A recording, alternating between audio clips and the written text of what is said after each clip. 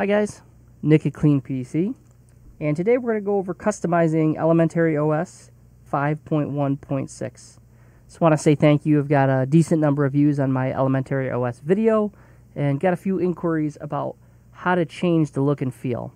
So we're booted into the desktop right now, and you can see I've got a different wallpaper, I've got a different dock, and I've got different icons. So we're going to walk through the process of how you can do that as well. I'm going to go ahead and open Firefox, and I'll include all the links that we go to in the video information so you can get those there. First one I want to go to is this GitHub link. So thanks to this GitHub user right here, he's done a really nice job laying out Elementary OS apps and configs. So the first thing I did is I installed Elementary Tweaks. So I opened a terminal window and I ran these two commands. Once you do that, under Settings, you can go ahead and you'll have Elementary Tweaks here under Personal. So if you just click that, you can see you've got Appearance, Fonts, Animations, Miscellaneous, and then some stuff under Applications for Files, Launcher, Terminal, and Videos.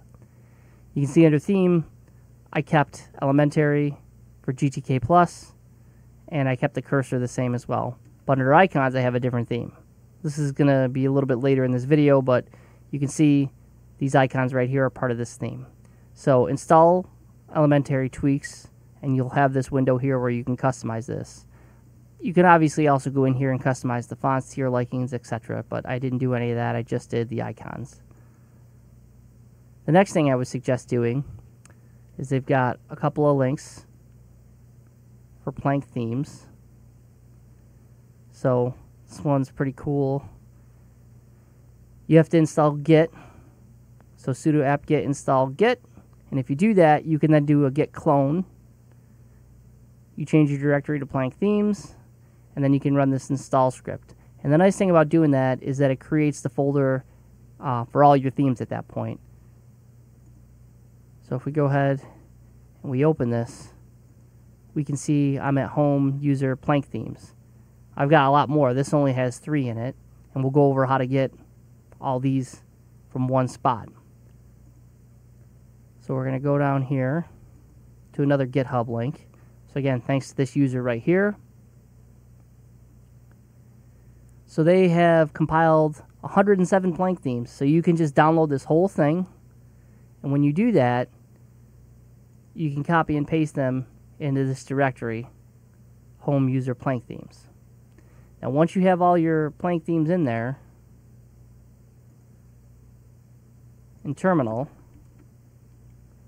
you can run Plank preferences. So under Theme, you can see I've got all of these themes. So if I choose this one, it's going to change to it. And same thing, we can choose this, and this, and all the different themes. I think I have a little bit more, maybe you have 110 in total, but pretty cool that you can go through and do this. And like I said, you can change it to whatever suits your taste. Really cool to be able to do that though. So I'm going to go back because I like this theme right here. And again, you can change any of these options that you want. The behavior. I did add a docklet myself. This one right here. So just to show you, it just shows the desktop, right? So it minimizes all the windows. So that's how you can customize Plank down here.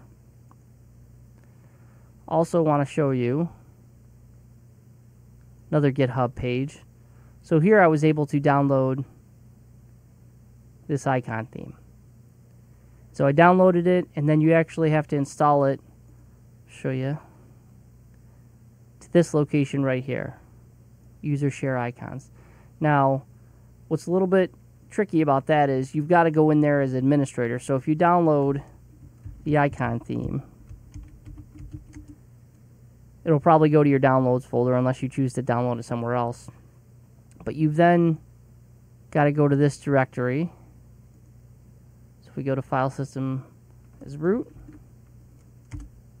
and we go here, you can see here's the 2 folders that I copied in, these 2 icon themes.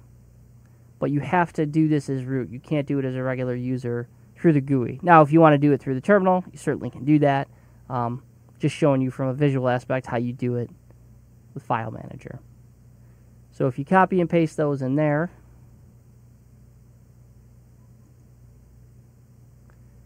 and we go back to settings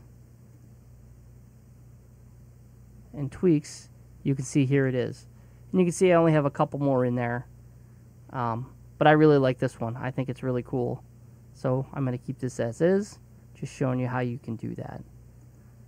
So far we were able to change the dock, we installed elementary tweaks, and we update our icon theme.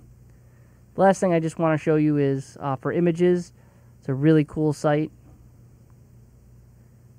These are royalty-free images, and each image has licensing with it, so you can just be sure you're able to use it. But check this site out. I went ahead and downloaded this image right here, and I actually used the GNU image manipulation program to modify it just with one small element. So you can see down here I just added the elementary logo to it. So, and with that, I have it in Finder here so I can show you.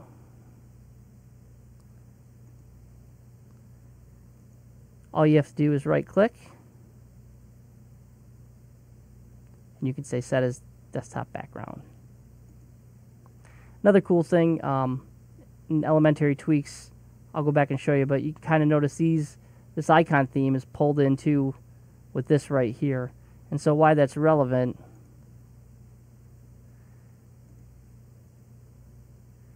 if we go here, we look at layout for Windows control, it models Windows. So you have that, this guy, and this guy. So close, expand, minimize. And it pulled these circle icons from the icon theme. So I thought that was pretty cool.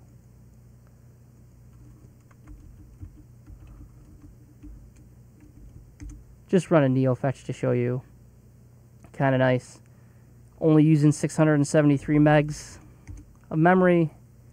So with that, kind of cool, we've got, in my opinion, a very modern looking desktop with a customized dock and customized icons.